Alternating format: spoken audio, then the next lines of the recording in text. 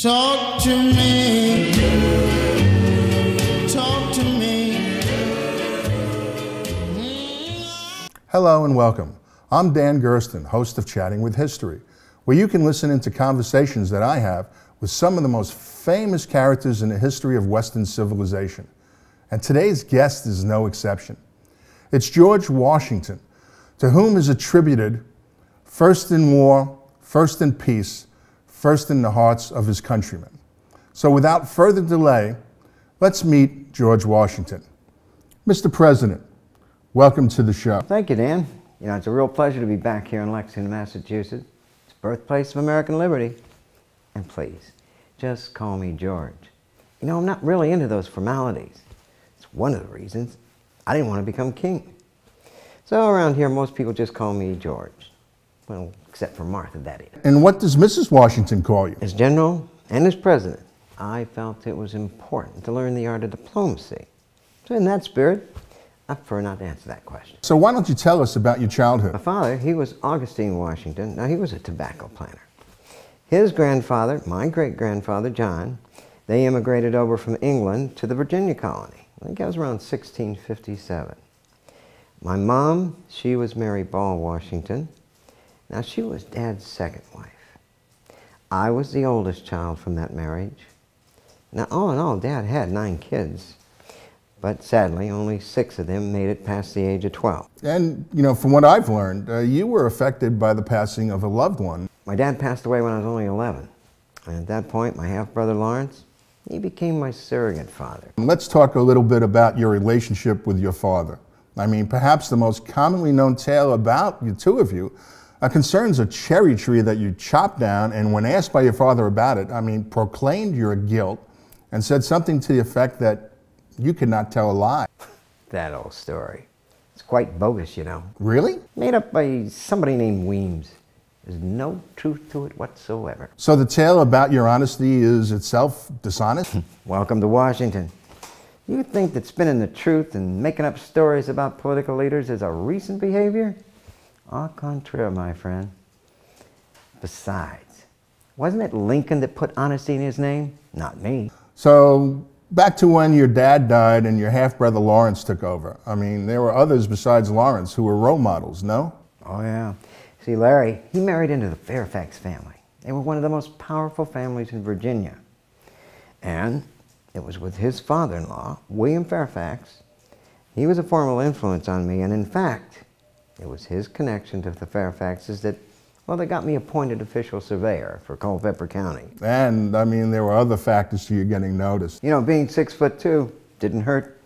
Towering over my contemporaries. Well, it gave me, oh, how should I put this? It gave me a different perspective on a lot of things. And then, Lawrence passed away. You know, it's sad, really. He contracted tuberculosis. Then in 1751, he and I traveled to Barbados. Now, we were hoping that the climate there would be good for him. And it wasn't. Shortly after our return in 1752, he died. You know, I've heard his death turned out to be the beginning of your military career. That was true. See, when Larry died, he was commander of the Virginia militia. And afterwards, 1753, Governor Dinwiddie, he divided the position up into 4 offices. And I was appointed to one of them. I was given the rank of major. And not a bit too soon. Oh, yeah. Seems a war, which you know as the French and Indian War, it was brewing. See, the French began to expand their military control over what we call the Ohio country. Now, just about that same time as England and the colonies of Virginia and Pennsylvania, well, they sought to expand there too. I understand is that you were involved in the conflict even before it became a conflict. It's true. See, late 1753, Governor Dinwiddie, well, he sent me to contact the French and basically asked them to leave, which they refused to do so. Then on a later trip to that region, we ambushed a small detachment of French troops. We killed their leader. Well, this kind of escalated things. Why is that not a surprise? Then in 1754, the French attacked a fort that I was at, and they captured me. Really? Quite embarrassing when you come to think about it. But still, it's not like today, where prisoners of war, they're tortured and they're mistreated. You know, shortly after I was captured, I was set free. And I was allowed to return with my troops back to Virginia. Well, soon after that, in 1755, both England and France, they sent more troops to that region. And then a war was formally declared. I think that was 1756. You know, without going into detail regarding the war, how did that experience prepare you for the future? Well, I was able to gain military and political leadership skills, and that would help me later on. I was able to closely observe the British military tactics, and that proved invaluable during the Revolution. I experienced victory and defeat. I learned how to lead men, and I saw the importance of having a strong civilian government and the drawbacks of a colonial-run militia. So now what? I returned back to Mount Vernon, took up the family business. We were growing tobacco. Then in 1759, I married Martha Dandridge Custis. She was a wealthy widow. And together we raised 2 children. You didn't have any children of your own? No, I didn't. Now, it's always thought that the smallpox I had when I was on Barbados with my brother, well, that may have made me sterile. But regardless of the reason, reality was, when I was a soldier, I was firing blank. When did you get interested in politics? I was always interested in politics. I just really didn't get active till 1769.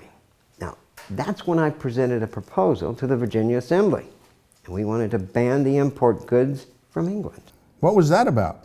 We were getting sick and tired of England levying taxes against us to keep them afloat. Now, it started with the Stamp Act in 1765.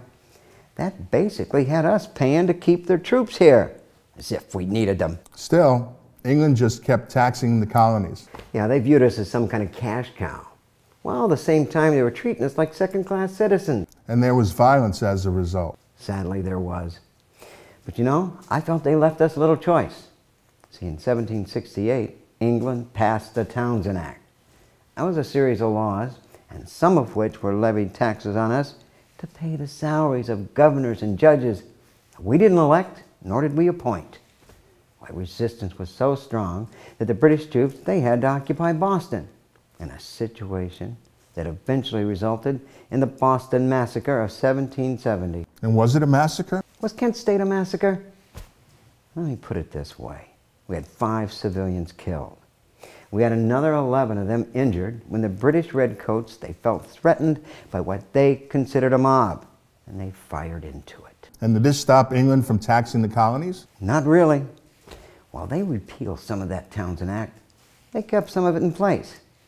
Then in 1773, they passed the Tea Act. So how did the colonies react to this? Not well. Colonists in New York and Philadelphia, they forced the British ships to return back to England with the tea still on board. And in Charleston, the tea was left on the docks to rot.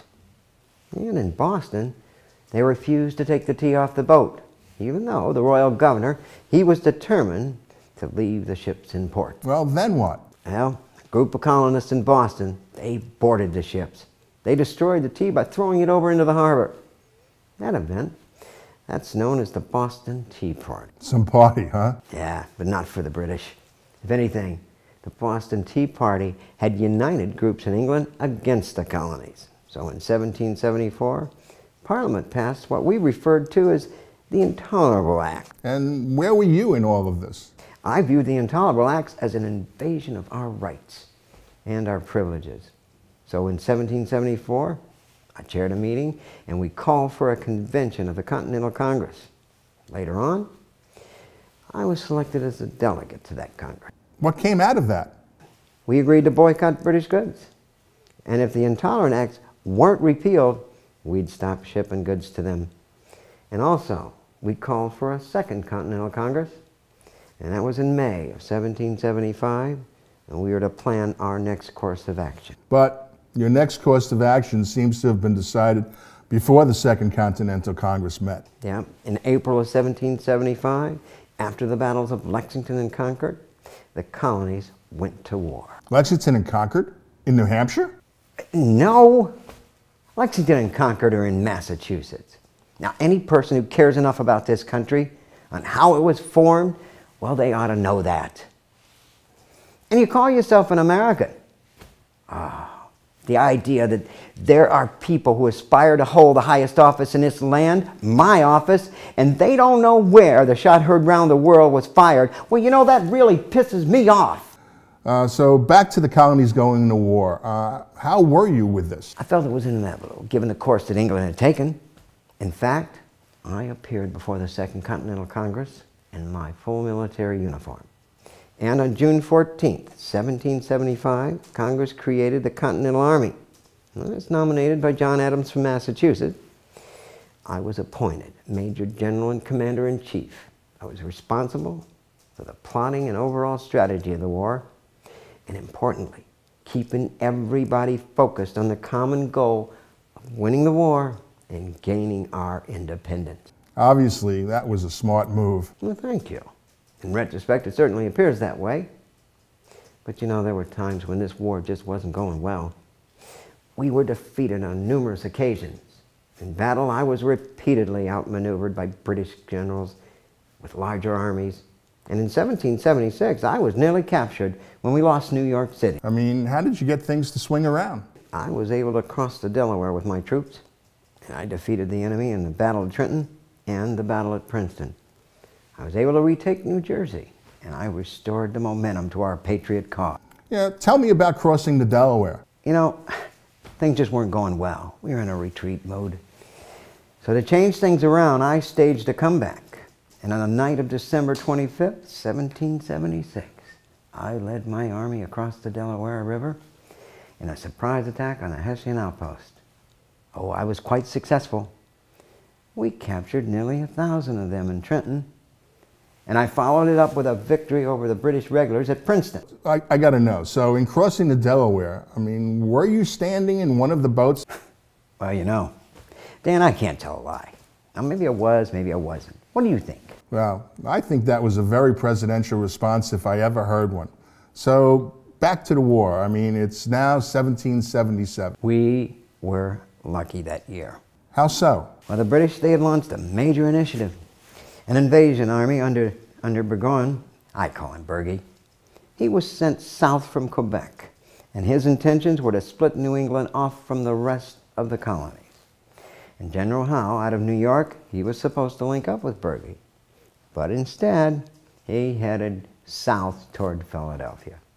And all the while, he beat me in a number of battles, and he actually marched into Philadelphia. He left Bergie out of reach of any help, which that led to his being trapped. And he surrendered his entire army at Saratoga. And that was a turning point of the war. How so?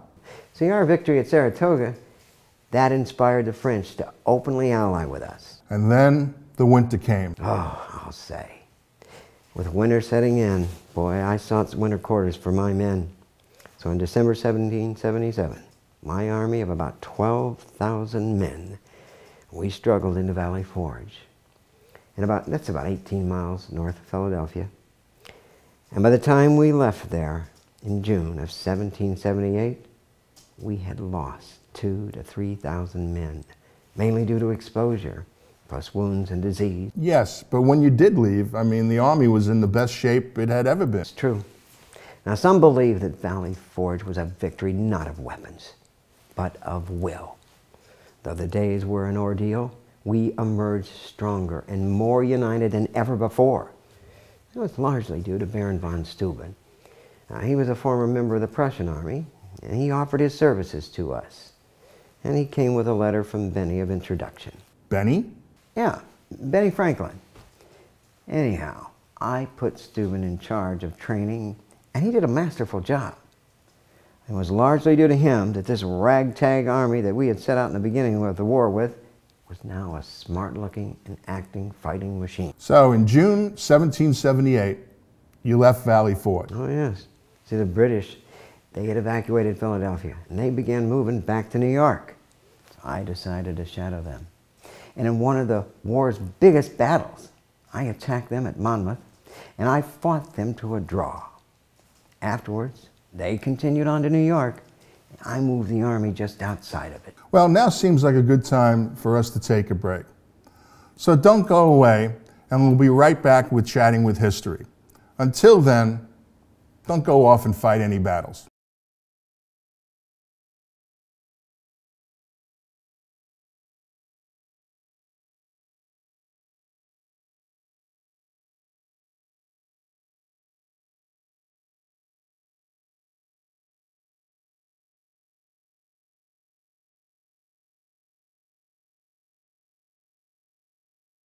Hello and welcome back to Chatting with History.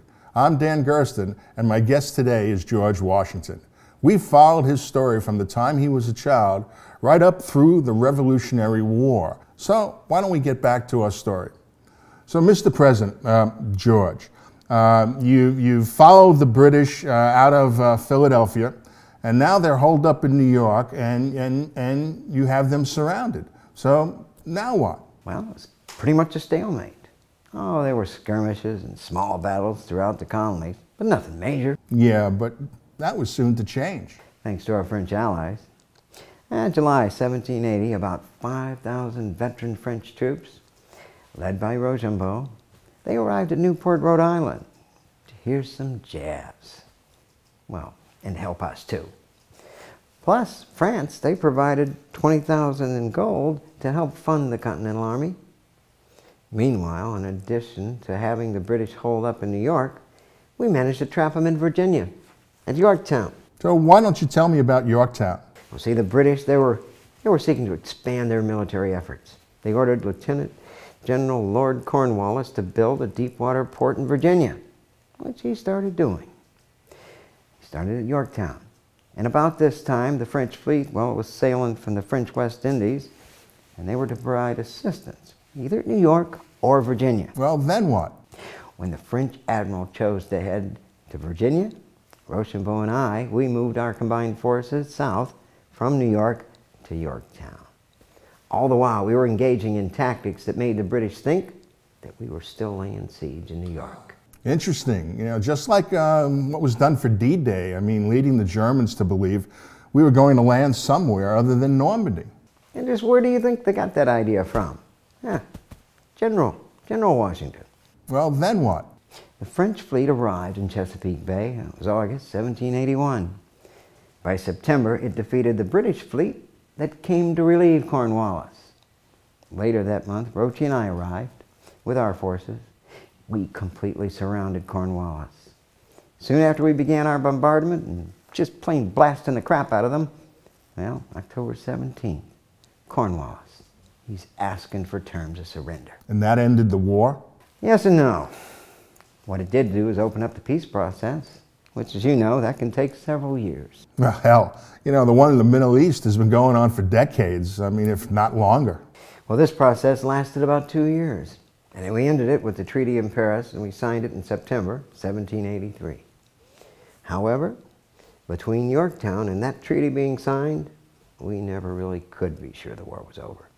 Especially since we had British troops. Well, they still had about 25,000 troops occupying New York City, Charleston, and Savannah, along with a still powerful fleet. And with the departure of the French Army and Navy, well, we were kind of on our own during this potentially shaky time. To top it off, the treasury was empty. Unpaid soldiers were growing restless, almost to the point of a coup d'etat. Wow. I mean, this part of the story we're not really told about. Yes, it got pretty hairy.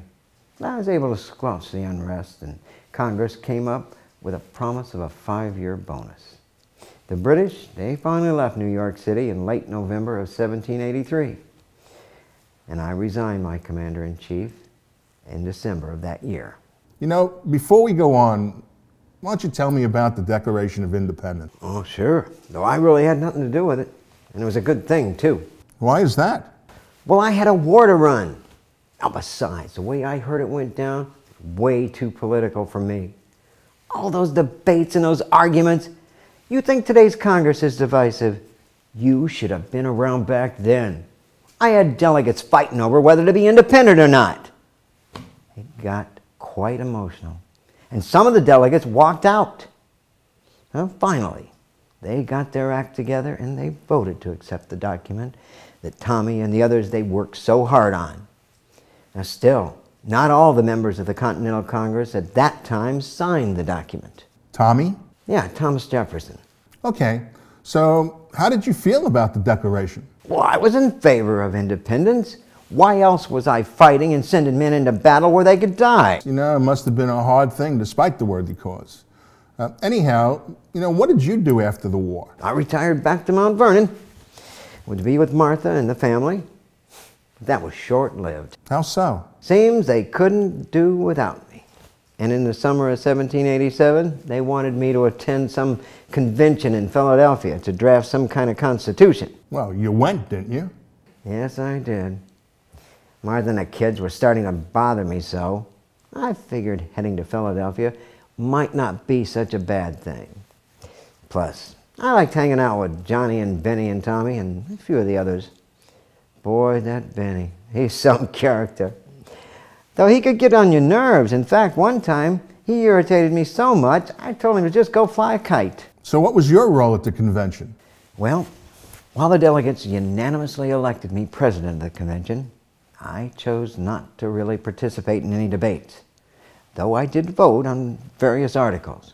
My role was basically to maintain order and a spirit of fellowship, and to make sure that the delegates focused on the task at hand. Plus, it seems that they had designed this presidency with me in mind. So my presence somehow ensured that the new Constitution would be ratified by all 13 states. And you were elected as our first president in 1789 and re-elected in 1792. Oh yes, that was quite an honor and a privilege. I also understand that you refused to be paid. Well, yes, they offered me a salary of $25,000, and I turned it down. Now, separate from the fact that I was wealthy, I wanted to portray myself as a selfless public servant. However, Congress wisely got me to accept that salary to avoid setting a precedent where the presidency would only be perceived and limited to the independently wealthy individuals. Still, I feel the system today has been corrupt. I perceive that too many of today's public servants, they're in it more for the power and the money than to serve the people. Sadly, I see it that way too. Anyhow, you've been given high grades for a president, especially since you had no one before you as a role model. Why, thank you. Being first, I knew that whatever I did would set a precedent. So I was mindful of what I did and how I behaved. I paid special attention to the pomp and ceremony of the office. And to make sure that we never emulated that European royalty, that's why I preferred the title of Mr. President over things like Your Highness. In addition, I surrounded myself with good people whom I could delegate and share ideas and gather advice. All the while, we were keeping people focused on the common goal of doing what's best for the people of this new nation. Domestically, what were some of the biggest challenges you faced? To begin with, I wasn't a member of any political party. They began to form around Alex, Secretary of Treasury, and Tommy, Secretary of State. They were constantly at each other. It was so much that I had to send each of them to their rooms on more than a couple of occasions. Then in 1791, some of the people in the frontier districts, they got real upset when Congress, they decided to tax their booze. This became known as the Whiskey Rebellion. I had to send troops, which I commanded to put down that protest. Alex? Yeah, Alexander Hamilton. That guy who does those bank commercials? Okay. So what were some of the challenges from a foreign policy perspective? Well, 1793, France and Britain, they're at it again, and a major war broke out, and that's going to last up to 1815. France, of course. They wanted us to ally with them, and there were many, including Tommy, who felt we should. However, we're a young nation, and we still had British soldiers in forts all around the Great Lakes. Well, with cabinet approval, I proclaimed American neutrality. In 1794, we actually signed the Jay Treaty with Britain, and that led to them withdrawing their troops from the Great Lakes, and it opened up the British West Indies to American trade. Looking back, what are some of the things you're especially proud about? Certainly keeping us out of war. And also, when I put down that Whiskey Rebellion, I was able to show that the federal government could and would use military force to exert its authority over states and citizens, which was really important when establishing a strong central government. And lastly, of course, I was able to select a specific location for the permanent seat of our government. I oversaw the efforts of what in 1791 was named the city of Washington in the territory of Columbia. It was very appropriately named, too. You only served 2 terms, even though many wanted you to run for a third. Yeah, I didn't really want to serve that second term, but I felt I had to. Why? The rancor between Alex and Tommy and all the political parties each had created was just so bitter. I felt the country just might be torn apart in my absence of leadership. So anyhow, when that second term was up, you could just stick a fork right in me. I was so done. So in 1797, you left office. Headed back to Mount Vernon, and I devoted much of my time to farming and the other business. I even had a distillery. And in 1798, Johnny, President Adams, he asked me to help plan a provisional army to meet any emergencies that just might arise, which I did that for about 1.5 years. When I caught my death of cold and I died December 14th, 1799, at the age of 67. Well, we've just about run out of time, and I'd like to thank you, George, for coming on the show. Meanwhile, as is customary, any parting words for our audience? To begin with, if you're running for a national office, you need to learn about the nation that you're seeking to govern, and particularly about our early history and the issues for which we're fighting. There are those that have to pass a test to become a citizen, who know more about this country than do the people who presently seek office. And they were born here. Perhaps we ought to have them take some type of history and citizenship test before they can run. Now, secondly, in my farewell address upon leaving the presidency, I warned against bitter partisanship in domestic politics. I call for men to move beyond partisanship and to serve the common good. Well, so much for that warning. Partisanship now runs amok in the city named for me and throughout this land. The common good is no longer common. And I and the founding fathers, we are not happy. And thirdly, and I also, in my farewell address, I urged people to place their identity as Americans along with their independence and liberty above and beyond any slight differences. Now, sadly, there are those who profit from magnifying those differences. I feel we have not been this divided since our Civil War 150 years ago. I could go on about how I feel about America today, how it has slipped away from what I and the others had in mind so many years ago in that convention in Philadelphia. And it's not out of an ego that I recommend that my farewell address to the country be mandatory reading. And lastly, let me just say that many regard me as the first in war, the first in peace, and the first in the hearts of his countrymen. But I would like to remind Americans that they are the first in my heart. I look forward to when more and more of them truly embrace that all men and women are created equal, and they have the rights to life, liberty, and the pursuit of happiness without denying those same rights to others. Words of wisdom from a man whom many consider to be the father of his country.